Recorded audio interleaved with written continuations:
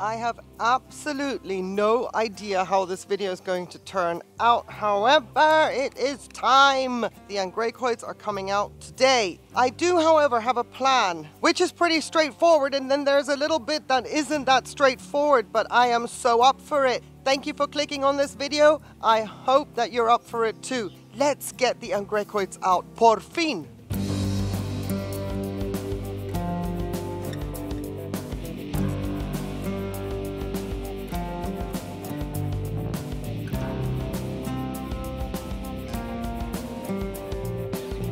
There they are. Welcome to the great outdoors. Angraecum Crestwood Tomorrow Star and sesquipedale variety bosseri.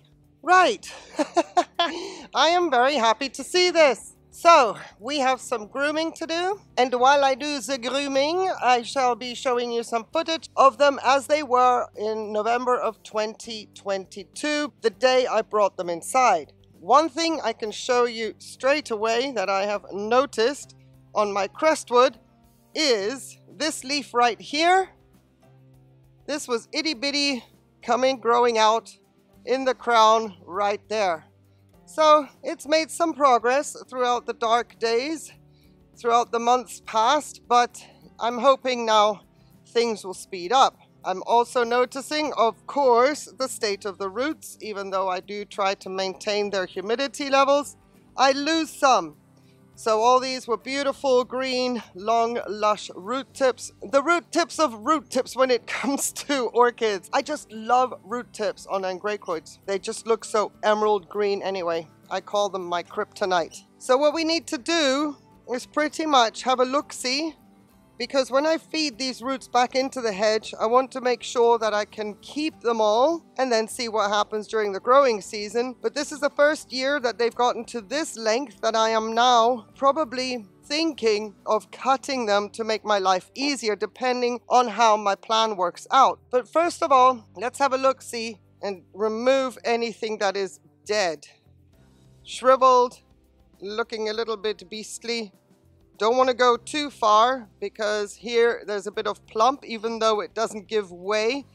These roots are like concrete. You see, I cut into some green. So they weren't all gone, but there's still some life in this root right here. This branch looks dead to me all the way back, and if it still has life in it, well, hey ho, so be it. But nope, it doesn't have any life in it, so we did okay there. Like I said, if I'm gonna have to forfeit roots, then I'm gonna have to forfeit roots. The orchid has to go back into the hedge, because that is how I make sure the root system gets enough humidity in my super dry climate. Right, so we've got very paper thin root right here. I cut back into the green, not intentional. I'm just going by what I'm seeing. I would prefer not to cut into green, because I haven't quite figured out when they say that angreacoids hate their roots disturbed, if that includes cutting roots or just breaking them. So here we have another bit that's, it's papery dead. Let me see. See, it's papery dead all the way up to here. Up to here. As in right here. I told you. No idea how this video is going to go. So I don't want to cut into the green as mentioned. But here we are. Good. We did well with that one. Here's another one. Looking pretty dry up to there. We've got a groove back. Same with this one. Now, even though they've been above a little bit of a tub of water and some of them submerged, there's no guarantee when you change the conditions of a root system that they will actually survive. Proof is in the pudding with these roots. So, keep going. There's another one here. Yeah, I noticed this one a long time ago. It's like this one was the first one to go. And it's gone all the way up here. You can see that it is a branching root system, even though not vigorously a branching root system, but branching nonetheless. So we'll take advantage of that. and hope to be able to conserve as much of it as possible without having to go, you know, chop it by half. I would like to avoid that. When we get to the hedge, I'm going to explain what has been trying to create a system, a concept that will work, because the past 4 years that I've been doing this, the root system wasn't this long. It was only in the last 2 years that I got this entire length going on right here. Hello, King, back in his spot. And I would like to maintain that. I know there's only so much that I will be able to maintain, but we're going to keep trying the best to our ability for as long as possible. My bosseri hasn't lost a single root, bar the one that I think has grown in. This one feels firm, but I feel that this one is compromised, or the one in the back, yeah. I can't turn her around right now because she's not a branching root system. She just sticks out roots. Oh my goodness. Anyway, we will see how they progress during this coming growing season.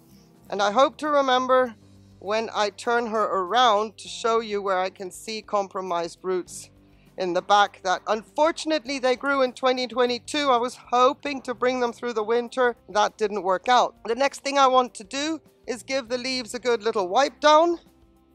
They've collected quite a multitude of dust. I very rarely dust my leaves when I have my orchids indoors because of my cold temperatures. I do not want to put water on leaves, have cold temperatures, and then, you know, get spotting, markings, fungus, or something along those lines. So I also am quite accustomed to a spider family living in here. This is nothing in comparison to what I've had in the past.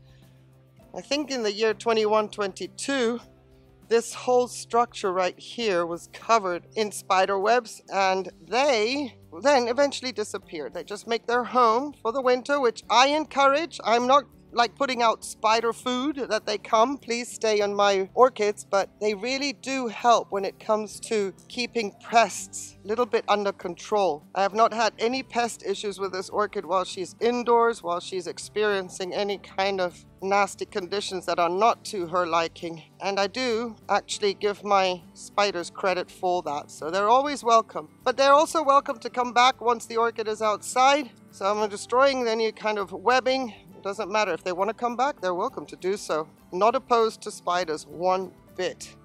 I also see minimal salt buildup on the orchid top. Normally I go around and wipe all of that down, just as a little precautionary measure, but it's not as bad as it had been in past years. In past years, I've really, when I had my artificial lighting on, I would just continue to fertilize as aggressively, because these are continuous growers, just fertilize aggressively, no matter the season.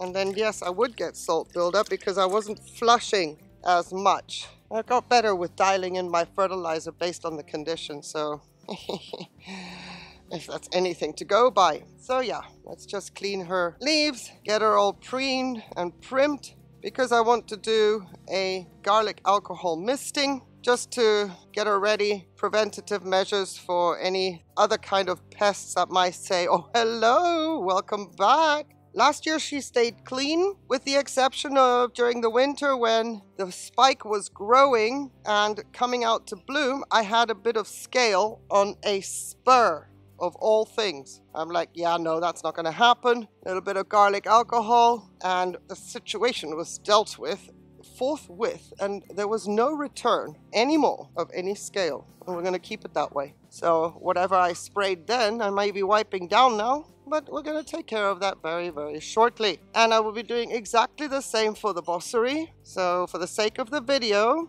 and not to waste your time, take up too much of your time, the bosseri is so much more easier to deal with, less leaves. But I do want to show you one thing on the bosseri before we move them into the hedge. As I remember right now, because I think what's going to come up is going to blow my mind, I'm going to lose concentration as to what I wanted to say. So I'll get the bosseri up and we'll talk about what I was doing with regards to fertilizing, which is more obvious with the bosseri as it is with the crestwood. Well, we can do a comparison so that you can see how I'm trying to keep the momentum going with continuous growth, balancing out the fertilizer, but not getting any radical spacing between each new leaf that grows, because if I'm giving too much fertilizer and I don't have the light levels, that means my distancing, my spacing will also increase, because the orchid is using that fertilizer, wants to absorb it, absorbs it,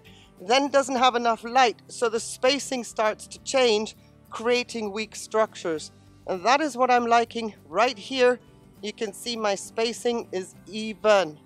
So while I can't fertilize as aggressively as I would like to, I'm fertilizing according to my light levels and conditions, and not a single leaf looks to be bolting and giving a signal that there was more fertilizer than there was light or warmth and the orchid was reaching. I hope that makes sense, and if that little bit of tidbit of information was helpful, gave you something to think about, oh, it would be awesome if you would like this video. I would appreciate that. And also, if you haven't subscribed to the channel, you are so welcome to do so. I could use all the help I can get. I have a feeling my channel has been shadow banned from the moment I launched it, and shadow banned by YouTube because of my location, not because of me doing something wrong against terms of service. So if you wouldn't mind to subscribe, do all the good YouTube-y thingies that would help a channel get out to a bigger audience, oh my goodness, I'd be ever so grateful. Thank you so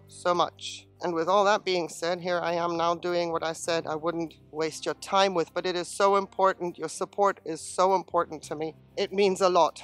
Really does. So, speaking of pest prevention, I'll finish the bosseri afterwards. Garlic alcohol. And just giving it a mist. I don't mind if some of it just sort of dissipates onto the root system. Not a problem, because as you can see, I have a very light breeze today. Nothing major. And everything that flies away is going to evaporate relatively quickly. Now, when we get to the hedge and the orchid will be growing the other way around, we will do the other side as well. Speaking of going to the hedge, here we go. Let's do this. Let me show you what I was thinking of. This part of the patio is called the Deep South, simply because it's the southernmost part of my patio. So I give a little bit of orientation. Now, I normally clock in at 30% humidity as an average throughout my years. Yes, we're looking at something, I'm going to get to that. But you see, the hedge is super important, because what I'm going to be doing, if you're new to my channel, is I'm going to be feeding all the long roots into the hedge, and that is their source of humidity. It is shaded, and when I mist these orchids throughout the growing season, the water and everything else that accumulates in the back is the best environment for the roots. As you could see, they have grown exponentially, something that wouldn't be possible if I didn't have this little corner. Now, the problem this year, which is a great problem to have when an angreacoid grows nice long roots, is there's a tension point on the roots that if I have her at the level that used to be right there, this little grating, the roots have now gotten so long that by feeding them in to the hedge and through the fence, there's a tension point, and some of the branching is also causing issues. So instead of doing that this year, I have come up with something that may work, it may not. We will see if it does or doesn't together. I have not done a trial run. I've tried to image this in my head over and over again. So what I'm going to do, what you will be seeing, unless I've got some mutterings and some things I need to edit out which aren't YouTube friendly words, is I'm going to bring in my crestwood, and I'm putting her on this pot right here. I have raised this up for this season because what I'm intending to do is to come in at an angle with the roots and feed them into the fence by using that crate with the pot as her final position for the grow season. So the idea being to save the roots is to come in at an angle as opposed to being lower and trying to get them all in. I don't know if any of that made sense. I don't know if any of this is going to work. I'm up for it, like I said. And if you are too, well, let's see if my months of musings and contemplating are going to pay off. Here we go. So let's see where I need to go. I'm kind of targeting my visuals here with how the roots fall naturally. And see, maybe I can also feed some in. I've also considered bunching some up, tying them together. That could be an option as well.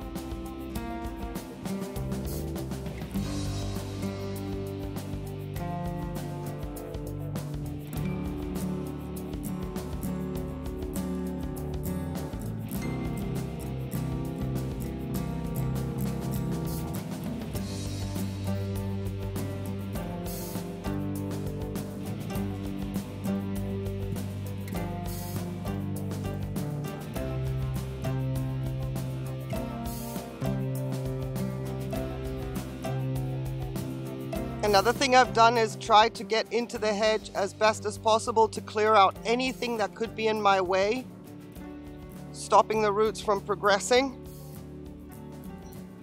And if this, I don't like this point of tension here, don't know if I just cracked one.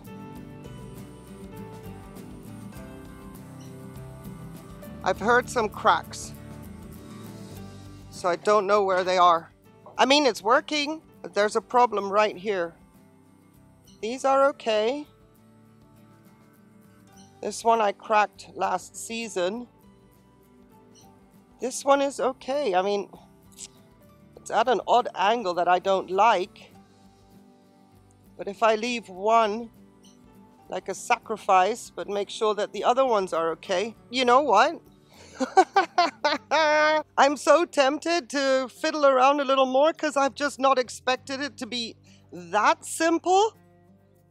But it worked, and I think I'm just going to leave her be just like that. Maybe turn her a little bit more facing the light. I can't see where the cracks are. I will find out eventually. I'll see roots declining, or when we pull her out in November, we'll see what happened. But for the time being, I'm just going to leave it. This worked better than expected. So I'm going to clear this space. And there's just one more thing about this corner that is kind of annoying me a little bit. It's not something that I can change, but this morning as I was doing my rounds with the orchids, I saw that the neighbor was watering the pots he's got hanging over here, and all that water came into this corner, and I thought, yeah, no, that's not good. I don't want that toxic water on my angreacoids because that is exactly the same water that I'm getting out of my mains. So what I'm going to have to do is put up a barrier, some kind of a curtain as well, some kind of a cloth barrier. I don't care if it's an old sheet. I do not want that water touching my roots. Okay, let's go and get the bosseri. So much easier with these single long roots. You see that growth curvature? Yeah, that's because there's a lot of light behind me with a white reflecting facade.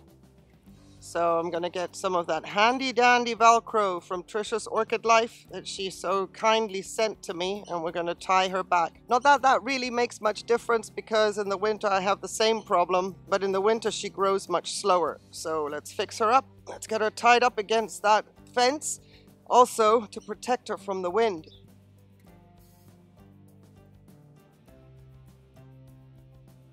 So, I wonder, were you around when I did this in 2022 and saw how many leaves I was supporting with the Velcro because of the way they grew and were flopping from during the winter? They were weak and stuff. Look, I don't have to do that with her. Look, it worked. So, I fertilized a lot of calcium nitrate into this orchid, 200 parts per million, and exchanged then with water. So maybe twice a month. From mid-November through to mid-end April, I did 2 times a month, 200 parts per million of calcium nitrate. Then I did 200 parts per million of just normal fertilizer. And also I used a lot of plain water just to keep the dish filled up. Yes, this leaf looks a little bit fragile, but now that the growing season is coming, it's not as bad as what happened last year, where I had to support everything. I'm happy. This worked out great. Oh, I love this. I think it should be all right. My biggest concern, of course, is wind. Don't want anything flopping over. So what I'm going to do is also bring in another Velcro tie and just support her against the fence for any eventualities.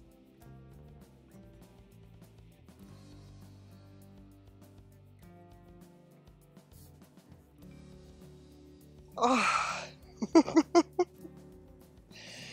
Wild thing, you make my heart sing. You make everything groovy. This is awesome.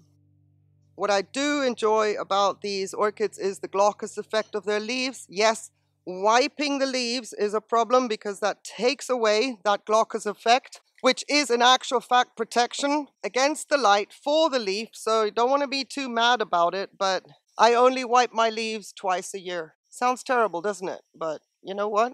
In nature, they don't get wiped. Maybe a little bit of rain, but I do enjoy that glaucous effect. So I'm going to bring you down. I'm going to show you the root that I lost on the bosseri, which is a pite, because it's the one from 2022. And I got it to grow into the pot really nicely, and yep, it didn't make it. You see that there? Beautiful, beautiful, healthy root. Grew nicely into the pot. I was overjoyed because these are not bendy at all, but now it is. It's soft and kaputski, but I'm not cutting it off. Whatever is going on in the pot, I don't think it's viable even lower down, but at least it gives a little bit more stability, some kind of stability. It's not completely rotted out, and that's the same for my crestwood. Any roots that don't look viable, that have gone into the pot, let me make sure I don't jiggle you around. You can see here, those aren't viable. They're soft, but they're in the pot, and I'm not going to be fussing around trying to remove those either. Fertilized water, about 500 parts per million in here. So I'm going to match the increase of fertilizer for both my angreacoids to that of what I did with my phalaenopsis, so that I have a bucket and I know all my top guns and big ones that get now 500 parts per million. That includes my Holcoglossum kimberlianum. Now what I would normally love to have here as well is my Oncidesa sweet sugar. She loves the humidity, she's on a mount. But for the time being, I've got little birds coming around this area. They've been picking the moss off of my Holcoglossum kimberlianum. I do not want them to destroy that mount. So until they've realized that these are not worms, these are roots, I'm not going to put my little mount here, because one day I'll find it somewhere strewn around on the patio, and that is far too risky for me. Oh, but you guys, this worked out better than expected. I'm so happy. Now, she looks a little bit higher than the bosseri, looks a bit bigger. Meanwhile, she is a bigger orchid, but not that big. But it did work. It wasn't as big as a fiddle as it was last year. So this is the way I'm gonna go in the future. I hope you enjoyed the video. Hope you enjoyed how this little corner is coming together for the growing season proper. Let me tell you something. I am glad that they are out of my grow space and are out back in the light that they so desperately need, and temperatures that are more to their liking. So thank you if you've made it this far. Thank you for liking the video, for subscribing. So appreciate your support. Thank you for watching. Leaves me just with one thing left to say. I wish you a beautiful day. On that one condition though, please, that you stay safe. Take care. Bye.